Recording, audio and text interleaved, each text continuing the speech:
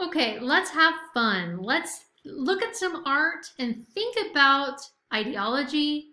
What ideology are we asked to enter into? What is some historical background, because that is always useful for thinking about ideology. And also, what rhetorical tactic is it appealing to? Either ethos or ethics, pathos or emotion, or logos or logic.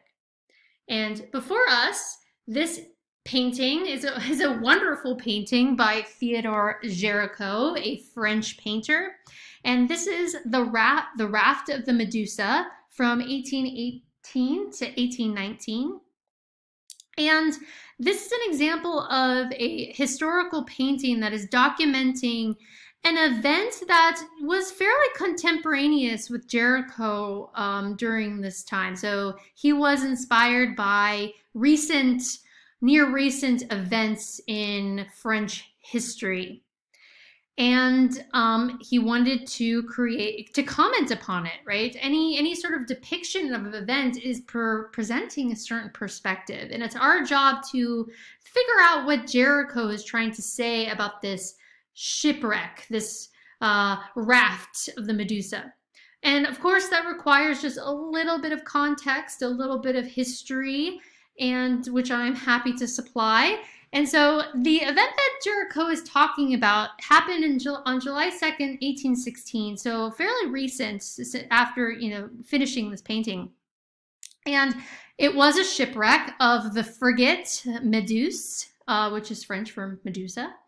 And what happened here is that the captain of this frigate was appointed to this position by the newly established monarchy. And if you know anything about French history, especially during the late 1700s and 1800s, they had a series of revolutions, the people rising up against the monarchy. And then sometimes you would have periods where the monarchy would be back, etc. So this was a period in which the monarchy had been reestablished for a bit, and the king appointed this captain. And being appointed a ship was a prestigious thing back in the day. But the problem was that this captain hadn't been a captain or at sea in decades. So he was not, just not experienced and up to date with current navigation, boats, etc. And so because of that, the Méduse was kind of sailing off the coast of Western Africa, northwestern Africa. And the captain didn't realize that the shoreline was pretty shallow, pretty far out at sea, right? So what happened is that the ship actually ran aground still fairly far away from shore or any place where, you could feasibly take a raft or a boat, right? And so what happened as a consequence is that the ship was wrecked. There was only enough lifeboats for a certain number of the crew. And so they're trying to figure this out. And so they said, well, why not the majority of, some of the sailors, they'll just be on these rafts and we'll pull them with ropes on our boats. And that's how we will all get to safety. Well, that was actually very cumbersome, and it wasn't feasible for these small little boats to do. And so they decided to just cut loose those sailors and just let them go adrift and die and horribly, be eaten by sharks, die from hunger, exposure, etc. And so it was this huge fiasco, this negligence of this captain, but also for many, including Géricault, they just saw it as another example of the problems with monarchy, that they're not actually interested in people and thinking about the community and the society as a whole. They were just thinking about like their own ideas and just helping their friends, right? So this captain who wasn't experienced at all to do this job. And Géricault is showing the sailors that were cut loose. He shows them in various states of aliveness. Notice in the foreground here we have just using the yellow, that kind of greenish yellow, to really highlight, gangrene, but also death, right? And then just looking at the composition, a wonderful triangular composition where everyone is kind of reaching up and looking and swirling up at this one point. This one sailor right here who has the flag, right? Bits and pieces of the French flag waving in the distance. And they are waving. Notice they're all pointing to something at the horizon, and they are actually looking at something. And do you guys see? Can you see what they're looking at? Can you locate it? If you are very microscopically looking at this little blurb right here, it's a tiny silhouette of what looks like some sort of boat, right? And so Jericho is giving us a moment of death, of desperation, of this kind of joy, this manic joy of seeing something in the distance. Or is he, right? And what I love about this painting and how clever Jericho is with his narrative composition, that he's creating a narrative, is that it could go both ways, right? Remembering the story I just told. We could see this boat as the raft that cut them loose, right? And this is not manic joy. This is panic. This is desperation. They're saying, no, don't do this. Don't do this at all.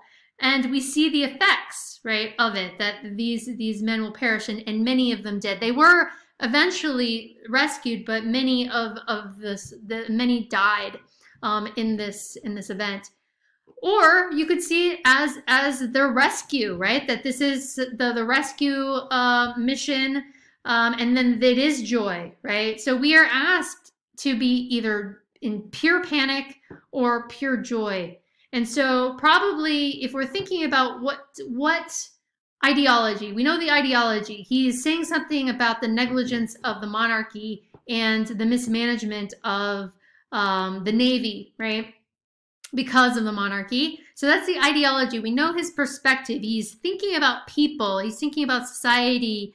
So what is he using? Well, he's using a lot of pathos, right? Really asking us to look at these faces and just put ourselves in this moment of, it's a nightmare. I mean, this is probably a lot of people's nightmares when they have nightmares of being adrift at sea. It's one of the reasons why I don't like open water.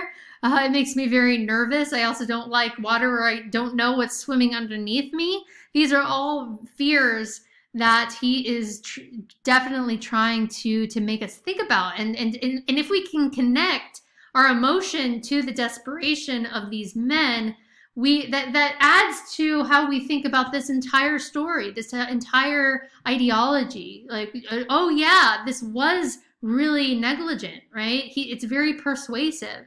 And it's also appealing to our ethics. Like, what's right and wrong? It's wrong to put people in positions where they are responsible for other people when they are not capable of doing it. And thinking about, well, who appoints those people? That is definitely thinking about ethics. So we have pathos and logos working really well to really make us, put us on a side of this particular historical event. And a little bit differently, going kind of moving forward in time, right? Still related to politics and systems of governance, right?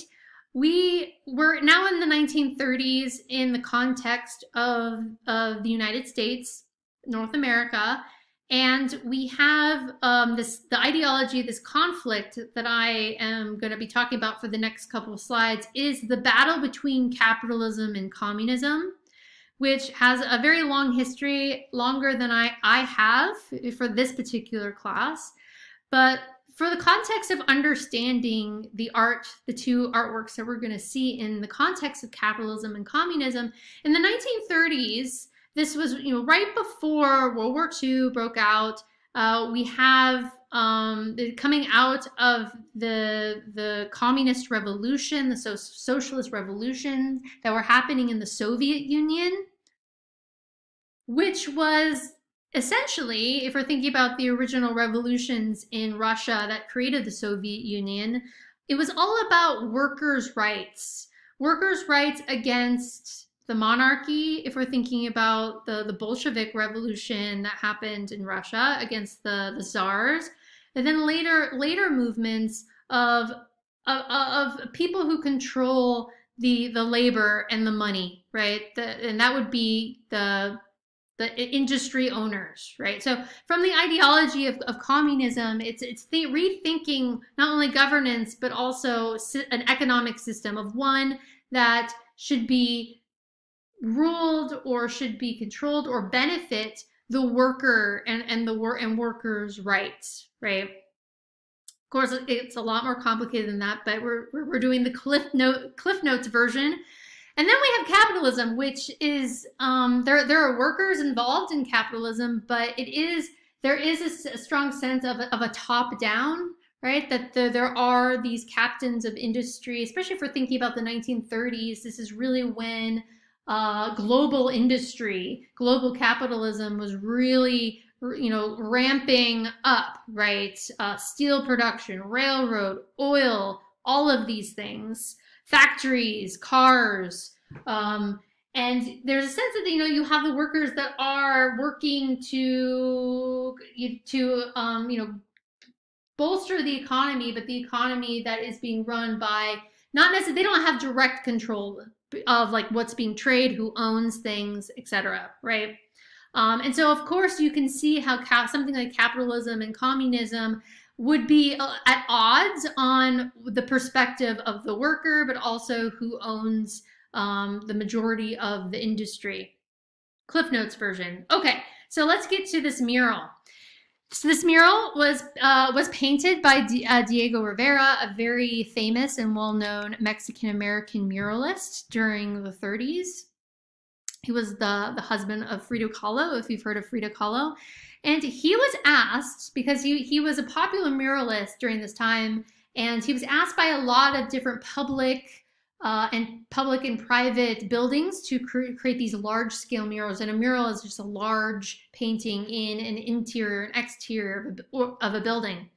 And the site that he was asked was 30 Rockefeller Plaza in New York City. Maybe that's familiar to you if you've watched 30 Rock. But Rockefeller Plaza, a lot of news channels come out of there. But it was made by the Rockefellers. And the Rockefeller family, they were captains of industry, that family. They were in steel, they were in oil, they were in a lot of different things. And especially in New York City, being steel magnates, New York City was being rebuilt, basically, with steel skyscrapers. So the Rockefellers really saw themselves as not only these captains of industry, but them actually building and remaking what would be kind of the modern America, right? The modern America that is capitalist, free market, etc. And so this family, the Rockefellers, asked Diego Rivera to basically make a mural about how capitalism is in response to communism. So it's kind of like capitalism versus communism. And he was like, okay, I'll do that. And so the center of the mural is this symbol of capitalism. And so notice we have the worker, right, who is, watching and manipulating technology, right, for capitalism, right? So it's not that the worker's so disentangled, right? It's part of the system, but this system, right, of capitalism, this larger kind of, and this hand, you can see this hand is the ominous hand of capitalism, as this thing that's holding everything together. But it's also something that is a tool for understanding our world and making it better. So notice we have crops. Capitalism will help us, with agriculture. It will help us with looking at the stars. Look at these little microbes underneath understanding both of the molecular and the celestial, right? It's this tool for knowledge and innovation and technology, right? So okay, yeah, that's great, right? Great. But problems arose with this mural for the Rockefellers in his depictions of capitalism on one side and communism on the other side, and what they're saying. What was Diego's personal ideology on this issue? Well, Diego Rivera was, was someone who's very sympathetic with socialist movements and communist movements. And so there was a thought that this mural actually was saying that communism, which is over here, capitalism is over here, is actually better, or a better system than capitalism, which was not the motive. That was not what the Rockefellers, as these captains of industry, wanted. They wanted capitalism to be better than communism or socialism. And maybe you can pinpoint a couple things or aspects of this mural that would suggest that, the depiction of the capitalist society is he's critiquing it a bit, right? And we can pinpoint a couple, because I don't want this episode to be so long, but let's see. So on the top right away, we have, look at these men in gas masks and bayonets, this war, right? The scene of war, which is kind of out of place if we're thinking of, let's glorify capitalism by showing that it feels something like mass war, right? And so this is, right before World War II, it was, kind of coming out, there's World War I, right? There's a lot of turmoil, though, that is happening around globally, right? So kind of war is kind of on the horizon in a lot of ways. So he's making a connection. Well, capitalism, yeah, you can control and innovate, but sometimes that innovation is at the cost of human life, and creates these kind of global conflicts.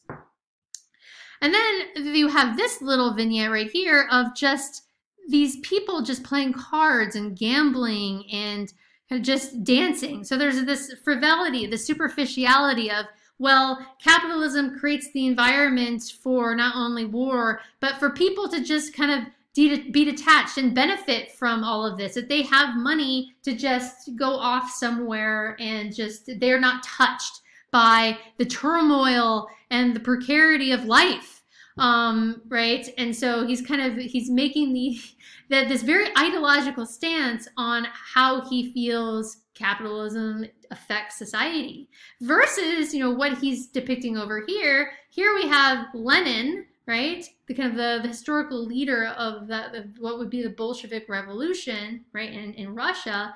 And we have all of these workers at a May Day. They're at a May Day parade, which May Day, May 1st, is even now is celebrated as this celebration of labor, of the labor movement, historically, of workers. And so they're all kind of moving towards something. They're trying to make things better, right? And notice they're very attentive to Lenin, and Lenin, look, is holding the hands of people, of different men that are from different walks of life, right? Different racial groups, different economic classes. So he's really seeing communism as something that brings people together versus capitalism, which tears people apart, right? And just a little bit of the controversy again, the Rockefellers saw this finished mural and they did not like it, and it was destroyed. And what we're looking at is actually a replica that Diego Rivera did in Mexico. And so this is what they wanted for Rockefeller Center. And so they scrapped that. And instead, the Rockefellers decided to go with this sculpture on the outside of the building.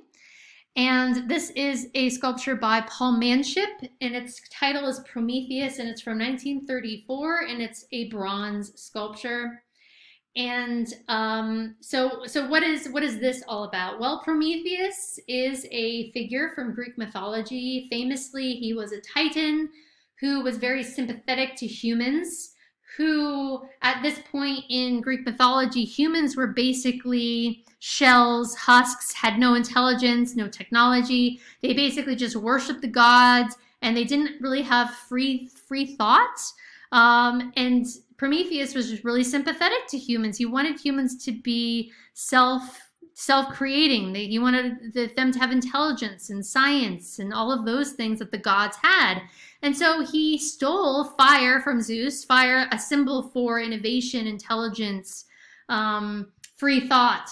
And he stole that fire from Zeus and gave it to humans. And thus, humans, even though they still worship the gods, they were not just pure subjects of worship. They had their own ideas. And Zeus famously did not like this, and it made Prometheus tragically be tortured for all eternity by having his liver eaten out by an eagle every day. And of course, because he's immortal, it grows back, and thus the cycle begins, right? And so thinking about that backstory and thinking about the Rockefellers as a family that saw themselves as giving America the tools to innovate and succeed in this modern world with steel, railways, etc. Well, Prometheus is a perfect symbol for that, because Prometheus himself gave humanity innovation and free thought. And so we have an image of Prometheus kind of launching himself from the rock, right? And he's going through the celestial ring, which has the zodiac signs, and he's kind of flying towards Earth with this flame. And of course, the bronze so wonderfully references that flame, that spark of intelligence. And behind Manship's Prometheus, we have a dedication and a quote that is meant to be read with this sculpture, and it reads over here: "Prometheus, teacher in every art, brought the fire that hath proved to mortals a means to mighty ends," right? And so very loaded with the ideology of the Rockefellers, that they were captains of industry. They believed that capitalism was like Prometheus. It gives humanity tools to innovate, and to think for themselves, and by proxy, the Rockefellers at the center, that the Rockefellers are also doing that work. And so let's think about these together, right? Two very different perspectives in the same space. What are they activating? Ethos, pathos, logos, right?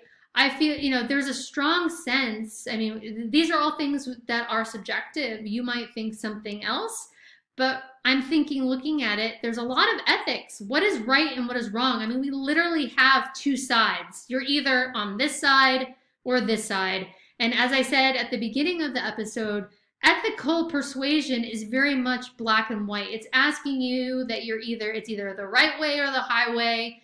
And there really isn't a gray area, or it wouldn't be an effective approach if people are like, I don't know, I can see both sides. It wouldn't be effective persuasive tactic for ethics if they don't want people to have that gray perspective.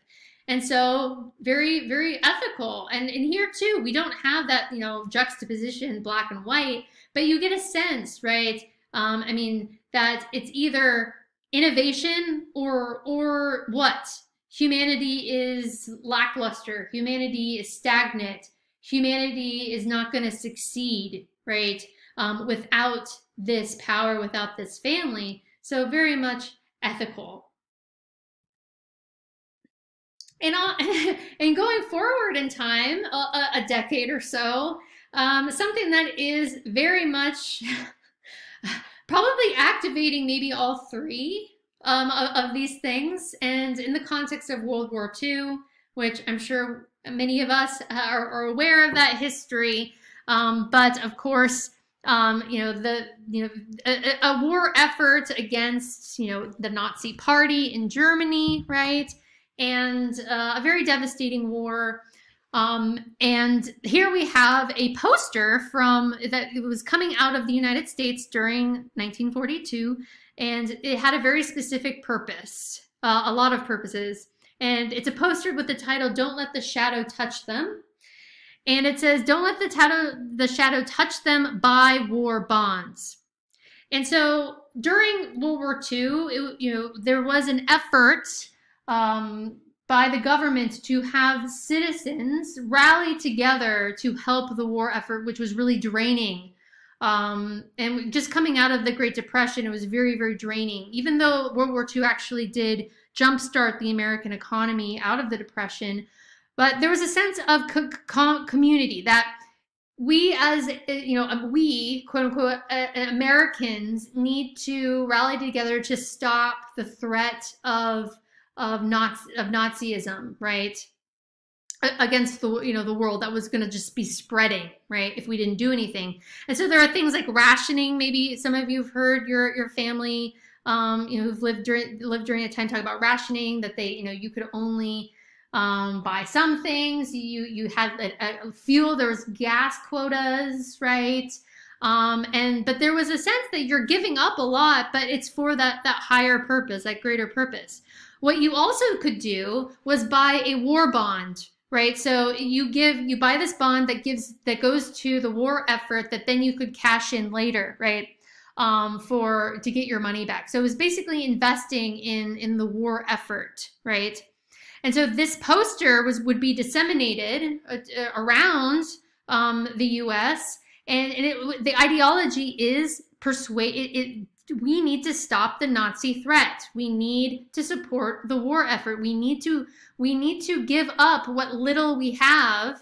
You just give something to the war effort, because we are all in it. And this image, and I really love I love this poster, because it says, "Don't let the shadow touch them." The shadow in the background being the swastika, which is was used by the Nazis as their symbol. And this shadow is being cast over this, very idealized, typical, if we're thinking of the 40s, American family, which means white and middle class, right? But these children who are looking very scared, right? And notice, look, like this one is holding a model warplane. We have this little guy with a makeshift little flag. And then we have this little girl with her doll, right? They're looking very scared, and they're looking up at this shadow, the swastika, right? The shadow of Nazism that could come over the Atlantic, right? Over the Pacific, and come to shore, come to the U.S., right? And so what do you think it's using? Ethos, pathos, logos? I would probably argue maybe it's using all of them, right? Logos, the war bonds, right? It makes sense, right? Logic. We need to invest in this effort, right? To win the war, and we need to rally together. That's very logical, right? Pathos, the use of children is always going to evoke emotion. It's a very popular persuasive tactic. It's of showing children in pain or frightened, or in distress, or something. It's a very common thing, because we can't not have a reaction to that, right?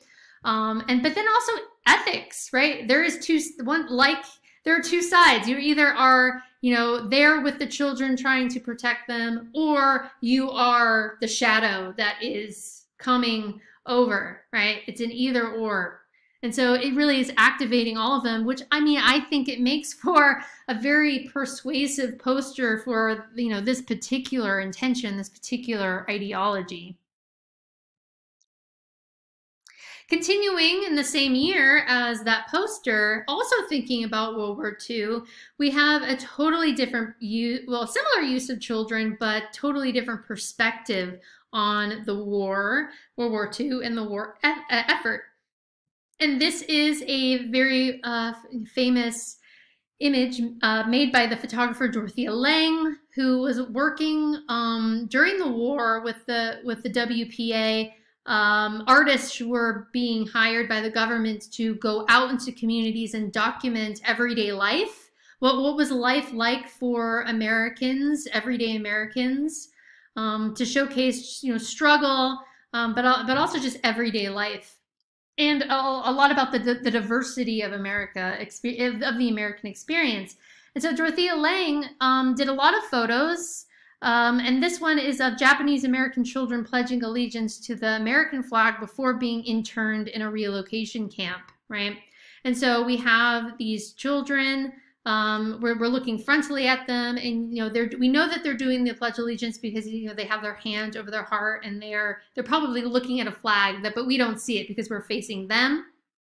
We see some adults in the background, but we see a very close cropped with our Japanese American children kind of right up front and center. And so Dorothea Lange, what is the ideology that she's having? It's related to World War II, and it's referencing what happened to Japanese Americans and families during this time of being forcefully relocated and interned in concentration camps in various parts of the United States. Some of them were in New Mexico, near Santa Fe, and these were American citizens, like American citizens that were forcibly interred because they were Japanese and had Japanese heritage, right? And that has everything to do with the fact that Japan was with the Axis power, so they were allies with Nazi Germany during World War II, and so the whole the government interned Japanese Americans because there was this anxiety that they were a threat because Japan was with the Nazi Germany during that conflict, and so what is she doing? What is she doing with this image, Dorothea Lange? Well, she's showcasing them doing the Pledge of Allegiance, right? These very sweet, very happy to be saying the Pledge of Allegiance children right before they were relocated, taken from their homes. And a lot of times fathers were separated from their families and put somewhere else. And just putting a message of, well, these are American citizens, and what are we doing? And definitely focusing on children too, really like our poster, is making us feel something about that ideology of feeling something for these children, seeing the joy in their eyes doing the Pledge of Allegiance and rethinking or critiquing the internment process and that history in the United States that the government did against actual citizens, right? So once again, we have a lot of ethos, we have a lot of pathos, right? Going on in a similar image from World War II. And in our last image from World War II, sort of, we're going to go for a full circle again. 1943, Norman Rockwell, very famous painter. He did art for magazines, right? And he did a very famous series of 4 paintings that were reproduced everywhere. And they were called the 4 Freedoms. The 4 freedoms of the U.S. Freedom of speech, freedom of worship, freedom of fear, freedom of want. And these were used very much like at the poster of the children to support the sale of war bonds, right? And using a lot of pathos, a lot of ethos, right? Of showcasing, right? The things, the freedoms of America that should be fought for and invested in against a threat. So looking outward, but producing these very idealized and romanticized imagery. I mean, especially this one of this kind of iconic Thanksgiving dinner. And then this one too of this is the freedom of speech of a man speaking up in a town hall, saying his piece and saying his mind. These are very idealized, right? They're showcasing, well, this is the romanticized view of the war effort versus Dorothea Lange is thinking inwardly. Well, what are some of the realities of that same history, that same process of thinking? But they're both activating ethos, pathos, to persuade us in a certain perspective. And then we have perspectives of the impact of war, the environmental, societal impact of war, and devastation and destruction, the after effects, the fallout of World War II, which was nuclear weapons, right? World War II, we saw the release of the world's first nuclear bomb on Hiroshima, and but then in Europe too, totally devastated, cities basically destroyed from bombs and warfare. And so we have two artists I want to show that are imagining the landscape of post-World War II Europe and Japan. And here's Europe after the rain too, 1941. And you can see just this, it's almost this post-apocalyptic city scene, right? Really activating a lot of pathos and ethos, and perhaps logos of the logic, right? Making us think about, well, what was it worth it? Like, was it worth devastation?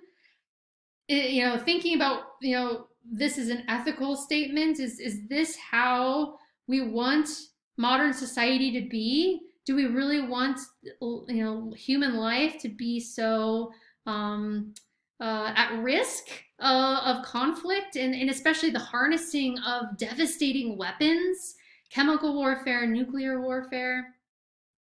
And that carries over in this really wonderful ink painting by Maruku Uri and Maruku Toshi of the Hiroshima panels from 1950 that are imagining the moment of that nuclear blast and its effect on bodies.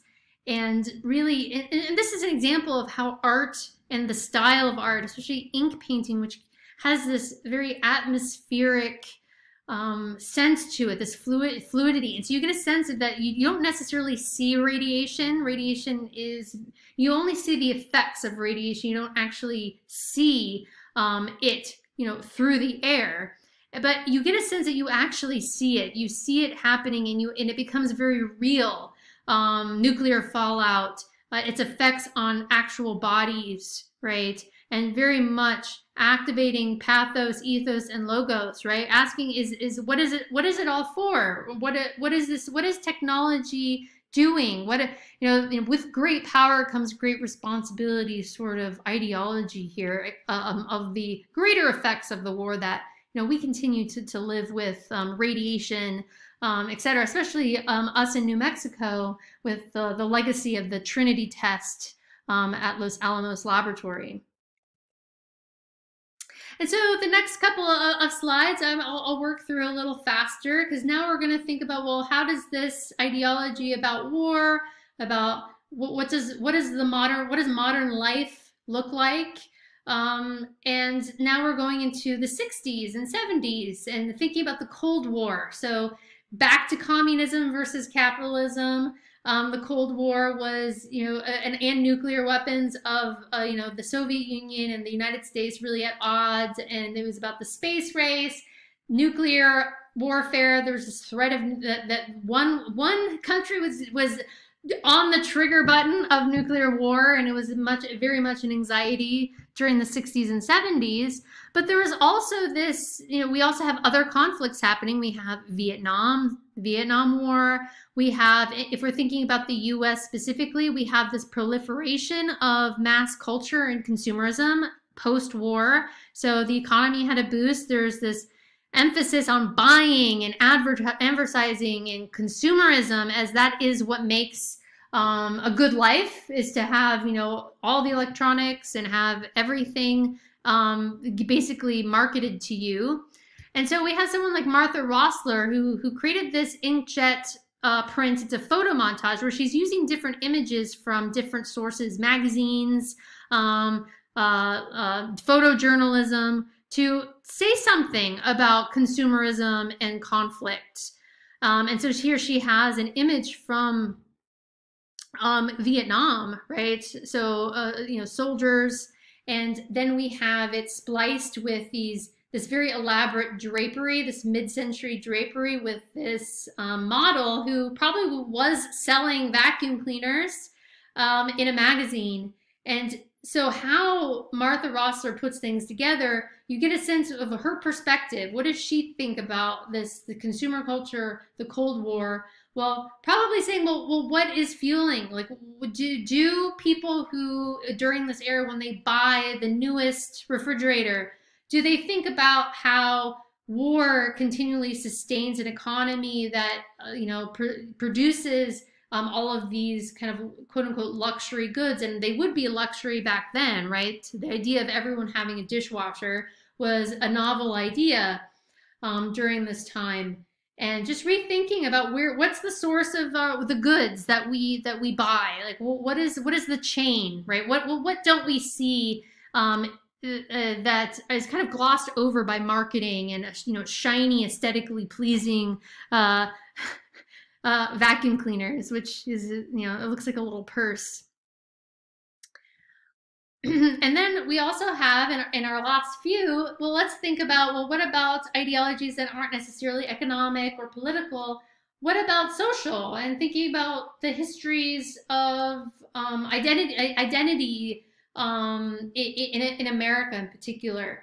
And so this is Glenn Lingen's Double America 2 from 2014. And it's a work that is thinking about American society and its history and its entire history. So 2014, there's a lot of history to think about. And just as the artist's own perspective, very interested in the history of racial inequity and violence, going all the way to the slave trade, the Civil War, post-Civil War segregation, and just the long history of race in America. And so he has two Americas, right? And what would happen in this installation is that one flickers on and the other flicks off in various patterns. So it's constantly switching from America to its mirror, right? And thinking about that, he's thinking about, well, how there's often two Americas that you sometimes see, right? You see the America that is that idealized, Norman Rockwell, very idealized, romanticized America of all of these freedoms and ideals that everyone, should be able to live and do what they want and succeed, right? But then there's it flips, right? There's that mirror image of, perhaps that is a version of America, but does everyone have that same possibility, right? Is it harder for some people to reach that ideal, or is that ideal really, can you really do it, right? And so flicking back and forth, that there's this constant flickering of, I have hope, I have all of this gusto to do something with my life, but then do I face certain things that stop me from doing that, and why do they stop me from doing that? And so very much he's activating this ethics. Like, once again, it's this duality, this kind of black and white, asking you to think about issues at the same time. Similarly, Carrie Mae Weems, in her series of repurposed old photographs, and here's one called "From Here I Saw What Happened and I Cried," from 1995, someone also like Glenn Lingen, who's interested in American society and the history of racial inequality and violence. Her practice and what she did is that she found historical photographs of enslaved people back in the day, which was pretty typical. Photography was used as a form of categorization and documentation, and we'll get to that in our photography section later on in this course. But she was looking at it, and she just as an African American woman, she says, she in the title, "From Here I Saw What Happened and I Cried," that she was moved fundamentally by images of enslaved people, that she wanted to repurpose them in a way that made viewers, the new viewers of these images, kind of rethink that history and maybe rethink the use of photography as a type of documentation, to rethink American society, or to be with her, or to follow her in her emotional response to these images. And so here we have a lot of pathos, a lot of ethos, right? You can kind of see the power of ethos and pathos. We've seen a lot of it. It's very effective. And so this is the last example, and I will let you go for today. Something fairly recent, even 5 years ago, This is Ai Weiwei, very famous installation artist, international installation artist, and this is one called Soleil Levant, and it was an installation outside of the Kastel Charlottenborg in Denmark, which is it's a museum, an art museum in Denmark, and he chose to. So what we're looking at is one side of the museum that is facing the canal, the harbor in Denmark. And so he has filled the windows of the museum with life jackets, so of varying color. So, classic life jacket colors, that bright orange, made so that you can see someone adrift on a raft. You see how we've come full circle from the raft of the Medusa, but also different colors. And so he's using the different life vest colors to create this almost like this sunset. It almost looks like how the sun would look coming down on the harbor when it hits the water, and all the ripples kind of are churn, and some are blue, some are orange, some are black, right? So he's mimicking the Soleil Levant, which means sunset, right? And so, but what's the purpose? What's the ideology? Why is he referencing this? Why is he doing this? Why is he using these life vests? Well, during this period, there was a great deal of asylum seekers that wanted to come into Denmark and the European Union in general that were not being given asylum. And so he's commenting on, well, this idea of safe harbor. We think about harbors. Think about Ellis Island is on a harbor of people, that there is a safe harbor that people can come to, right? And if there is this idea that, especially, Europe has the society that is very beneficial to its citizens, then, why don't you let more people in?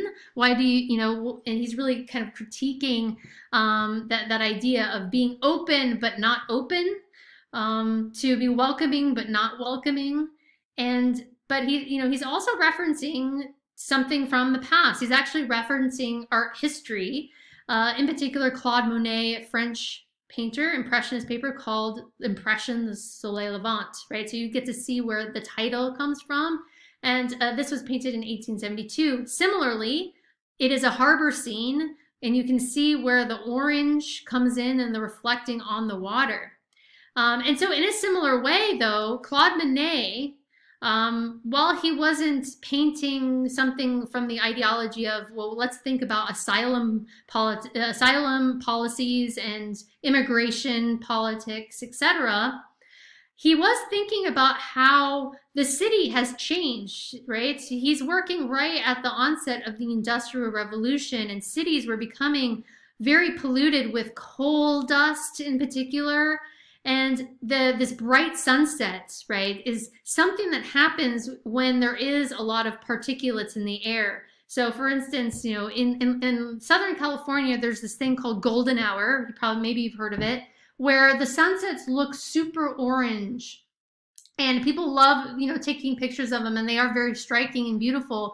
They're beautiful, but at the same time, it's because of the pollution that is causing these vivid sunsets, right? And so Claude Monet is thinking about that, is thinking about the effects of the change of the city on the environment and the light and everything that's happening there in the environment. And so Ai Weiwei is thinking about that at the same way, but the changing city, right? It's not atmospheric, but also environmental, right? Thinking about community and who has access to the benefits of society, or the protection of society.